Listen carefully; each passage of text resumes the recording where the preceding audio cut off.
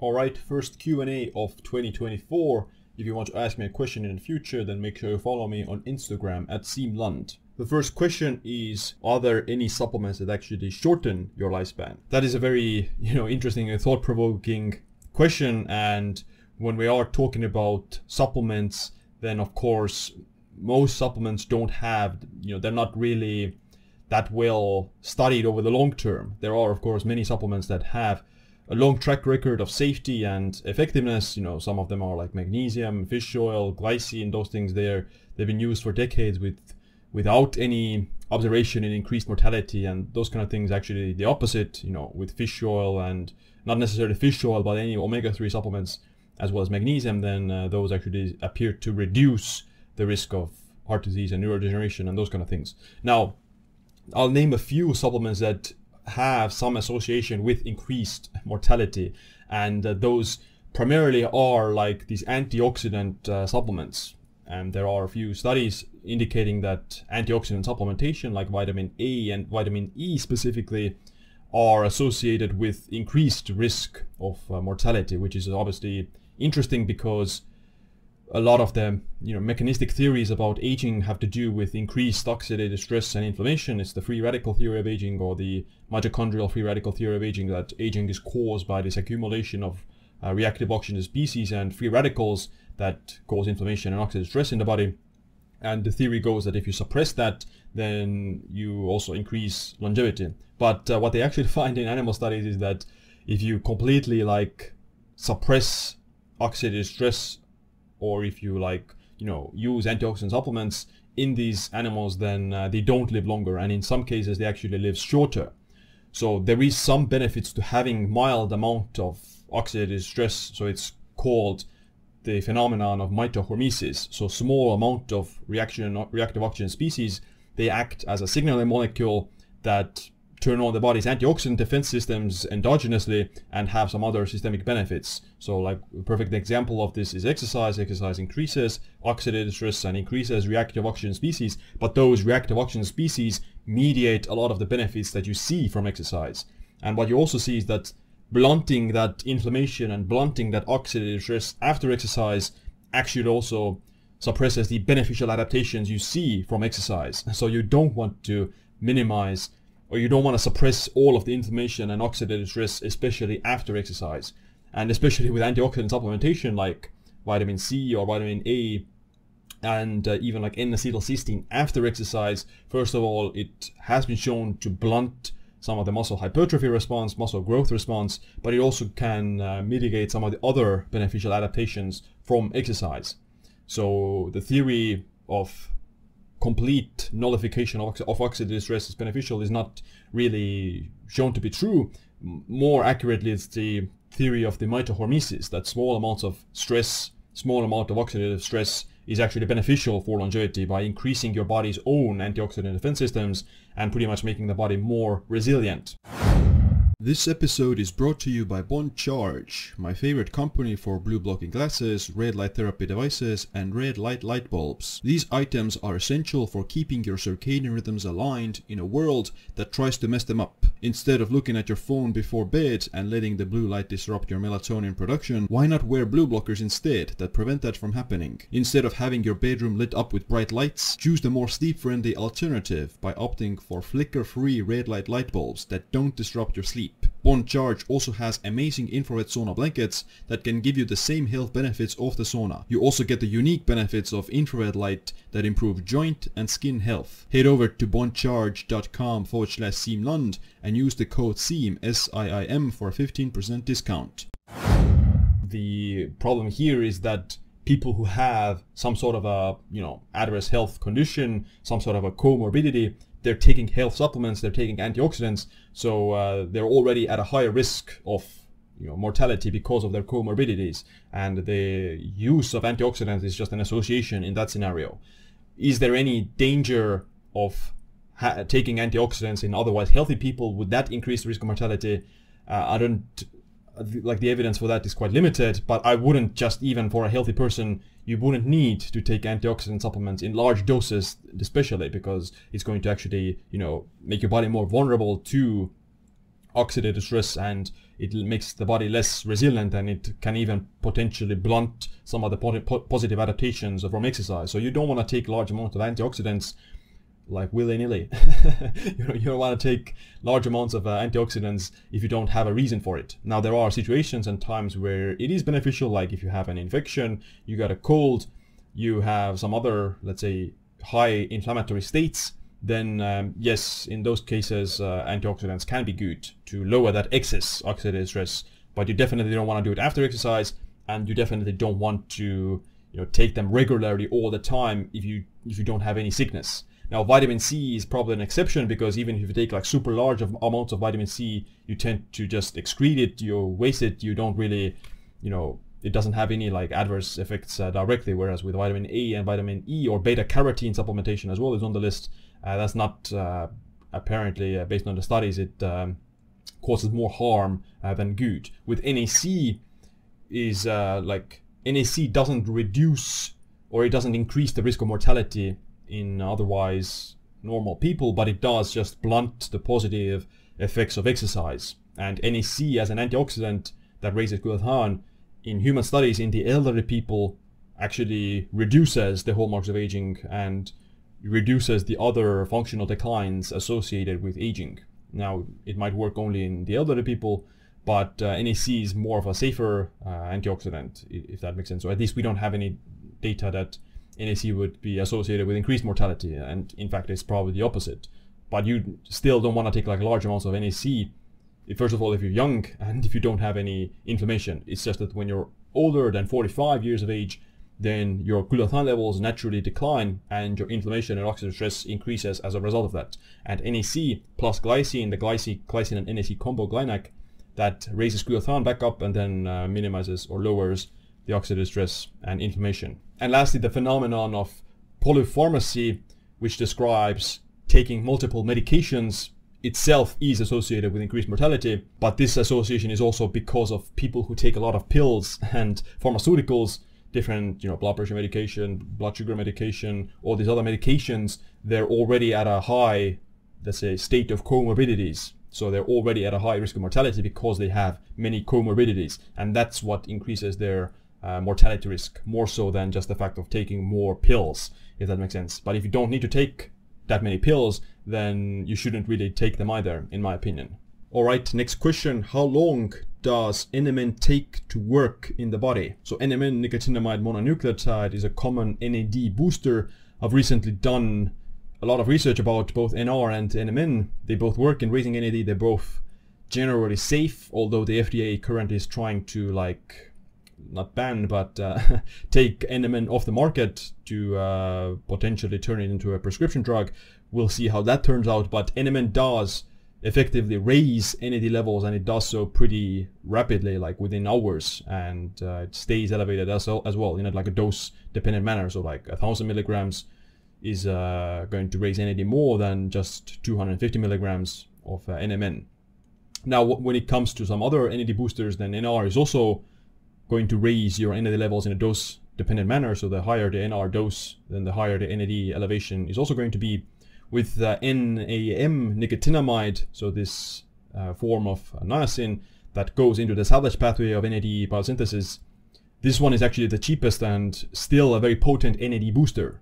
Whereas the NMN and nicotinamide riboside already feed or increase NAD after the fact of the salvage pathway, then NMN supports the salvage pathway, which I think is a little bit more of an effective strategy, because it means that you're able to recycle the NAD for a lot longer. So if you just raise your NAD levels with NMN or nicotinamide riboside, but your salvage pathway doesn't work properly because of various reasons, then you're just kind of creating a lot of buildup, or you're just wasting a lot of the potential, because all the NAD that you create from whatever source, it still goes into the recycling of the salvage pathway. So you want to support the salvage pathway, and for that you need to activate this enzyme NAPT, which gets activated by exercise, calorie restriction, fasting, dietary phytonutrients, flavonoids, polyphenols, those things, as well as circadian rhythm alignment. So being aligned with the circadian rhythms, natural sunlight and daylight in the morning, block out blue light in the evening,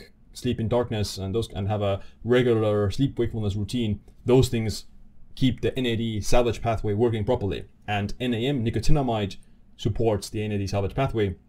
And there are studies that using NAM, even at a dose of 200 milligrams, raises NAD levels by up to 30-fold in 30 minutes. So it's actually a very rapid increase in NAD, and it stays elevated for the next 8 hours, or it doesn't stay obviously as elevated as it is in the beginning, but it slowly declines over the course of 6 hours back to baseline levels. So using NAM is very effective as well in raising NAD levels, and it's much cheaper, and in some ways it's more effective as well because you're kind of supporting the NAD salvage pathway with NAM.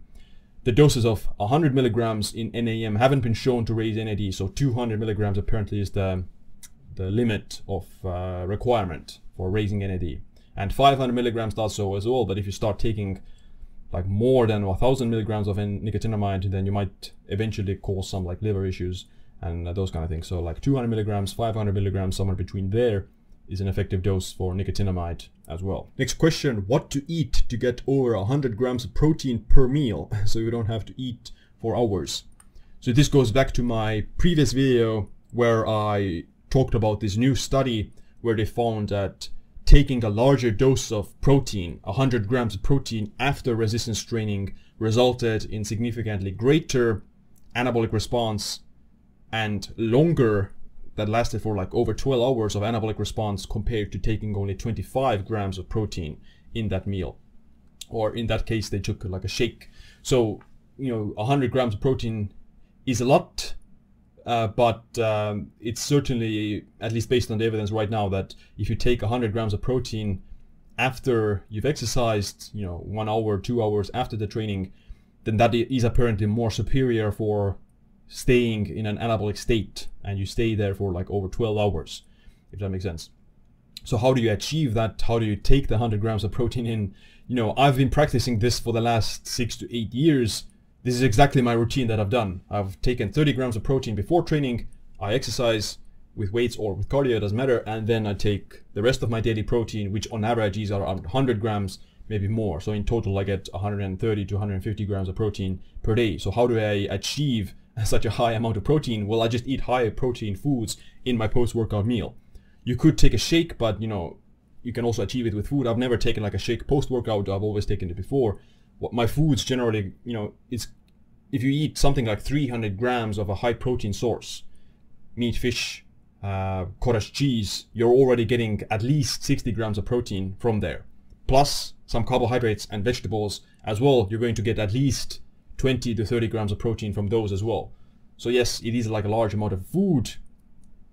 I've gotten used to it. Like I never got like a stomach discomfort. I've never got bloated.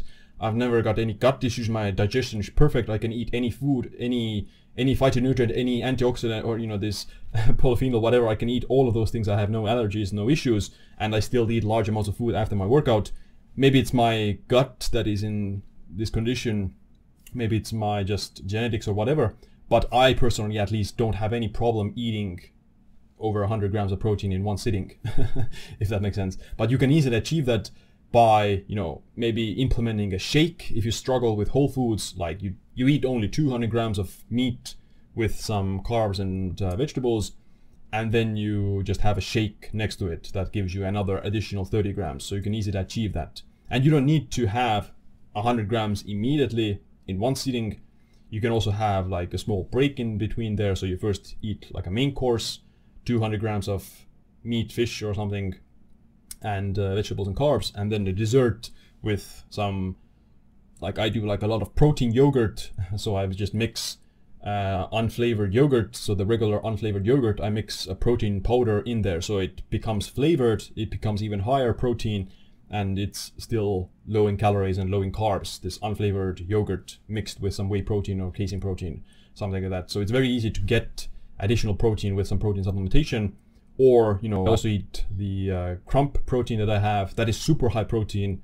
It's actually twice as high in protein as beef per 100 grams. So using this crump granule, as well as we have another form called Kana that has, it has 40 to 56 grams of protein per 100 grams. So it's double the amount of protein in regular meat. So yeah, you can easily find ways, but the study did find that the 100 grams is superior to 25 grams, but if you struggle with it, then you can still have multiple meals after the workout. So there's no one saying that you need to do this. Like there's thousands and hundreds of thousands of people who don't do this 100 gram loading after workouts. I've been doing that for the last 6 to 8 years. It works great for me. But if it doesn't work for you, then don't force yourself. There's multiple ways to build muscle and multiple ways to get your protein in for the day. Next question, how much glycine do you need on a vegan diet? On a vegan diet, your demand for glycine is slightly lower because a vegan diet is generally a lot lower in methionine as well. And methionine increases the demand for glycine. So the more methionine you eat, the more glycine you also need to balance it and prevent the rise in homocysteine that can increase the risk of heart disease. And excess methionine is also associated with accelerated aging, but the ratio of methionine to glycine is what determines that, or is the most important part of that. So if you are eating more muscle meat, then your demand for glycine probably increases by at least 3 to 5 grams per day. Now for the basic functions per day, you need 15 grams of glycine per day to cover collagen synthesis that requires 12 grams of glycine, and 3 grams of glycine for glutathione synthesis, heme synthesis, bile salt synthesis, and creatine synthesis. So in total 15 grams, but your body endogenously makes 3 grams. So if you subtract that, then you still need 12 grams of glycine from dietary sources or supplemental sources. If you're eating a vegan diet, then yes, the methionine is lower, so you don't need additional glycine beyond those 15 grams, but because you're also not getting that much glycine from the food, you still are at a quite, you would still need plenty of glycine, because a lot of the plant-based foods still don't have that much glycine. Like the highest glycine foods are pork skin, chicken skin, fish skin, bones, ligaments, those kind of things, gelatin powder. So if you are eating plant-based diet, then yes, you need less glycine, but you still need to get glycine from dietary sources, although the vegan foods or plant-based foods have a lot less glycine than the collagenous protein sources. So in that scenario, you still would benefit from supplementing some glycine. Depends on the person. I personally would want to get at least 5 grams of supplemental glycine into my diet, on any diet at least. And if you're eating like a higher muscle meat diet, then maybe like 10 grams of glycine as a supplement. And you can mix it up quite nicely or divide it into multiple meals per day. And if you take 3 grams of glycine before bed, and that's like a sleep supplement, that's very good for the sleep. If you take 3 grams of glycine with your meals, then you're already getting a sufficient amount of glycine. But yeah, like on a vegan diet, your glycine demand is lower than on a meat eating diet, but because you're not getting that much glycine from the plant-based foods, then you're pretty much in a scenario where you still would you would still want to consider supplementing as much as you were on a regular diet. Next question, is whether protein bad for the kidneys? I suggest, or I think it's whey protein that you're trying to say, but whey protein, any protein powder or any high protein diet in otherwise healthy people hasn't been shown to cause kidney issues, hasn't been shown to promote kidney failure or anything like that in otherwise healthy people. If you are someone who has kidney disease or poorly functioning kidneys, then in that scenario, the higher protein intake and protein supplementation might not be that good of an idea. So if you are someone who has kidney disease, then I wouldn't suggest eating a large amount of protein, and large being somewhere between 0. or above 0.7 grams of protein per pound of body weight. So if you have kidney issues, then I would suggest staying below 0.7, somewhere between 0.5 to 0.7 grams per pound of body weight is better until the kidneys improve. That's what I would personally do. If you don't have kidney issues, then you can eat, theoretically you could eat like 2 grams of protein per pound of body weight, but I would say it's unnecessary. First of all, you don't see additional muscle growth benefits beyond 0.8 grams of protein per pound of body weight. So most people don't need any more than 150 grams of protein per day, and anything else is just going to be wasted. And who knows, if you just for decades eat 2 grams of protein per pound of body weight, then eventually you might reduce your kidney function. So you don't need to do that.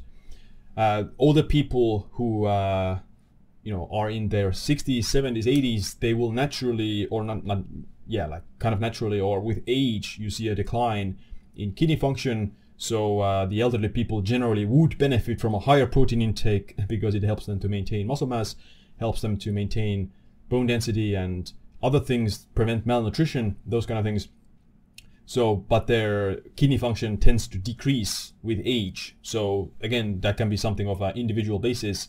If you're an older person, but your kidneys are working poorly, you can't eat the high protein diet, then in those cases you could, consider like supplementing some amino acids that help to stave off muscle loss and frailty, while at the same time not over stressing the kidneys, if that makes sense. So if you are someone who is at a risk of sarcopenia and they already have kidney malfunction or poor kidney function, then amino acid supplementation or HMB, for example, can also like just reduce the sarcopenia and still maintain adequate or prevent also the excess protein or high protein intake from worsening the kidney function. Next question. Others are saying bananas are just sugar. What are your thoughts?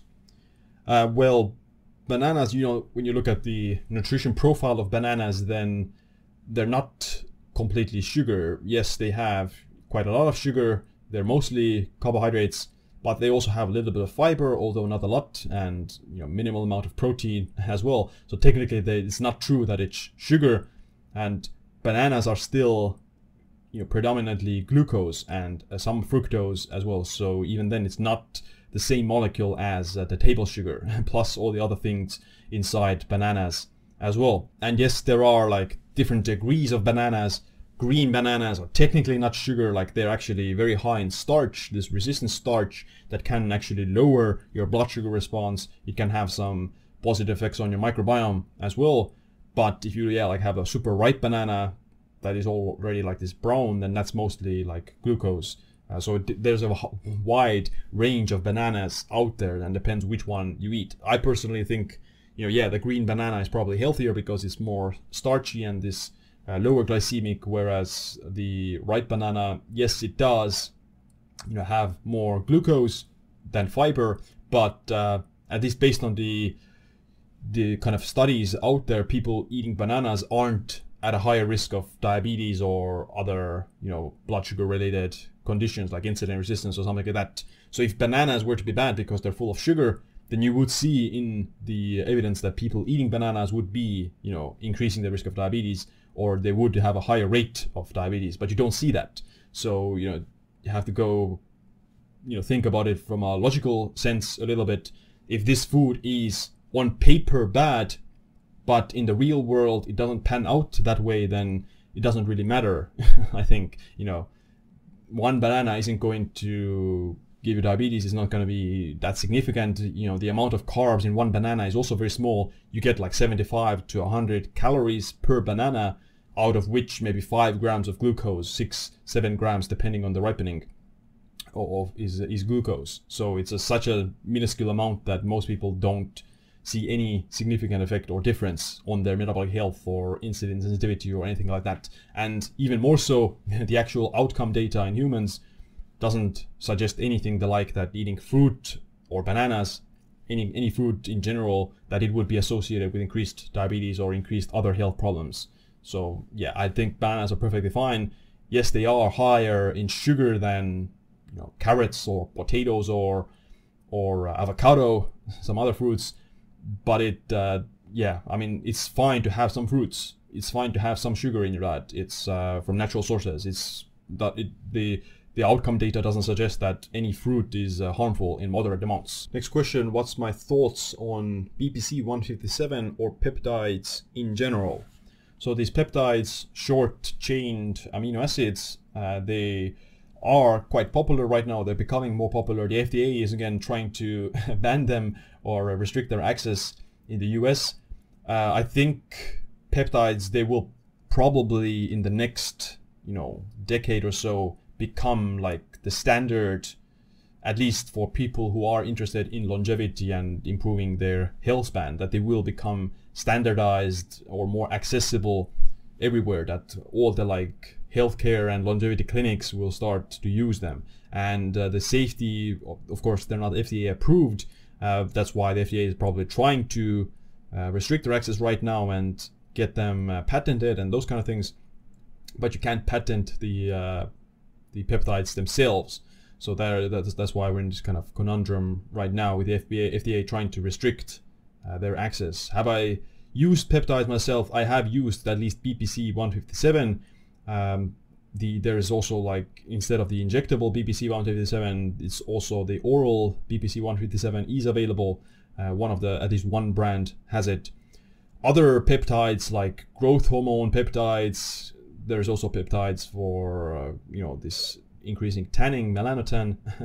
I haven't used those kind of things, but maybe in some cases growth hormone peptides can be useful. But then again, when you think about some of the physiology or biology of aging, then growth hormone doesn't have like lifespan benefits. It actually has the opposite. So I don't think it's a good idea to try to increase your growth hormone beyond supraphysiological levels with growth hormone peptides. Now, you probably won't be able to do it with the growth hormone peptides, but if your body doesn't have low growth hormone production, then you probably don't need to inject growth hormone peptides as well. And it might be actually, in my opinion, based on some of the animal models, then excess growth hormone is certainly not beneficial for longevity. Maybe in the elderly who are producing a lot less growth hormone, you're just filling the gap, similar with TRT or hormone replacement therapy. You're just bringing you back into like a normal physiological range rather than being in a deficient range.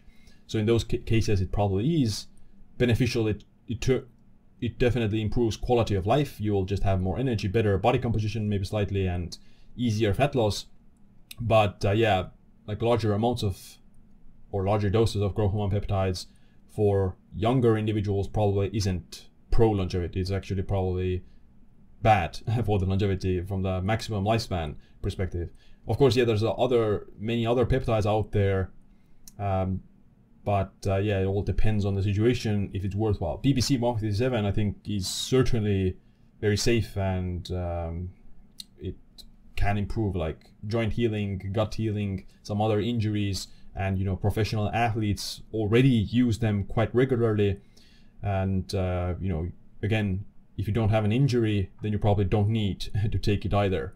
Whereas if you have some sort of a tendon issue or something like that, then some people do anecdotally report that BPC 157 helped them to heal that faster. And my wife did have like a knee injury a few years ago as well. We did a lot of other things like collagen, red light, good other amino acids and those kind of things, but we did use the oral BPC 157 as well, and she doesn't have any knee issues anymore. Whereas 2 years ago she got an MRI with the knee and stuff like that. The doctor said she might need a surgery for the knee, but it healed. So yeah, but BPC 157 was one of the things that we used. Of course, we don't know if it was the thing that made a difference, but online there's other people as well saying that BPC 157 does help with tendon and joint injuries. So yeah, what I would do is definitely not buy them from the internet and from like the black market or something like that, because you never know what you're gonna get. You can get some tainted and contaminated products, so you should definitely get them from an actual longevity clinic that has quality material. And the last question: what's your take on L-carnosine supplement? So carnosine is an amino acid that, I guess the main reason people take carnosine is that it inhibits advanced glycation end products, so these AGEs that form when during the Maillard reaction when you overcook or overfry foods. So proteins as well as carbohydrates, they can interact and create these nasty products that can cause like degradation of your collagen. They are implicated in diabetes, neurodegeneration, and aging in general. But is carnosine a good supplement for AGEs? So theoretically yes, but carnosine apparently isn't that bioavailable as a supplement. So the other alternative for that is beta-alanine that actually creates carnosine inside the body. So beta-alanine also has other health benefits, like it can help with cholesterol levels, it can help with exercise performance, but it is a much more, let's say, bioavailable or effective way to create carnosine inside the body rather than taking carnosine as a supplement. And another supplement that actually inhibits AGEs is glycine. So that's another one of those very beneficial effects of glycine, that it can, inhibit the formation of AGEs. So you can take glycine with every food because, I don't like necessarily cook or fry my food. I eat mostly of my food is boiled or slightly cooked, not at high temperatures, but I still take glycine because it's going to lower the blood sugar, it's going to lower the inflammatory response, it's going to also inhibit the AGE formation. So yeah, I just take glycine with pretty much every meal. And if you are cooking in high temperatures, then rosemary, these herbs, thyme, parsley, they all have anti-AGE, anti-glycative effects. And yeah, just cook your whatever food that you are cooking in high temperatures, put like rosemary on the pan and cook the food with the rosemary. That's going to be another great way to reduce the AGEs. But that's it for this Q&A. If you want to ask me a question, then make sure you follow me on Instagram at Siim. Other than that, thanks for watching this video. Make sure you click a like, subscribe, notification bell as well. My name is Siim. Stay optimized, stay empowered.